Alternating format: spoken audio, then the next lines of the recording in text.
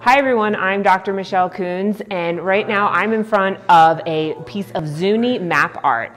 So when we think about maps in our culture, we often think of Google Maps and really these Western idea of what a map looks like.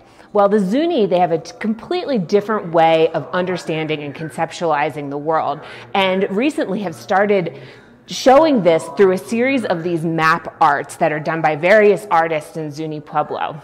This particular one was done by Ronnie Cachini, and it is on the region where my colleagues and I, we do a lot of archaeological work.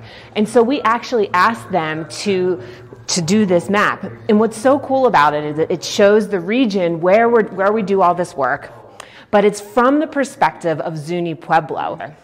And so it's looking pretty much to the south. And we see all kinds of really interesting things in this map art, including the Thunderbird, which is a clan symbol for the Zuni. And it's a symbol that is seen on rock art in this region. And the rock art is in this panel, which is represented here. So these are actually 4 different archaeological sites that we've done some work at that are represented in these 4 quadrants. So just a completely different way of conceptualizing the world from a Zuni perspective.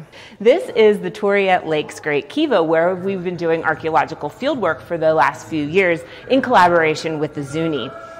This kiva, we now know, dates to about 1100 or so AD.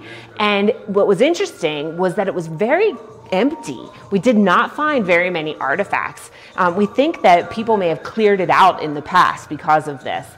We did find some really interesting things, including crystals underneath of the center hearth, and in the posts that would have held up the roof for the kiva, we found some really neat beads. But in general, it was fairly clean.